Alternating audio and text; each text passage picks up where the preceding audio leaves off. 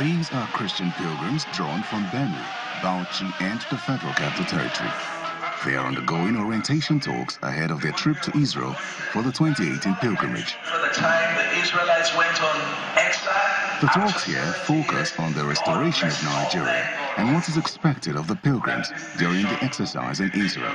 Why I'm also excited is your faith should also be ignited. When you get to the land of Israel, you would also pray for the restoration of peace in our own dear country.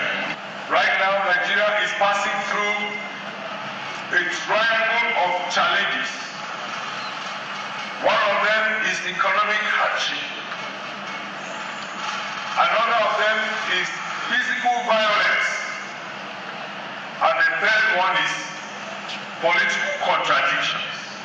And we need to rise together as a people to defeat the forces of violence and to overthrow all the elements that seek to make Nigeria weak. The Benue State government is represented by the Special Advisor on Media and ICT to the governor. And the major concern is the killings going on in some parts of the country.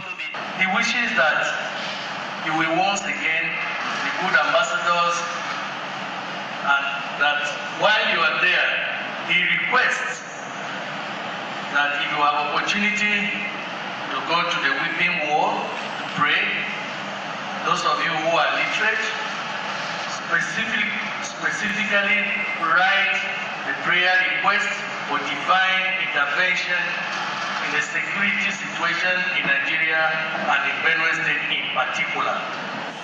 The Executive Secretary leads officials and dignitaries to inspect the aircraft and ensure the safety of all the pilgrims, a necessary requirement before their final departure.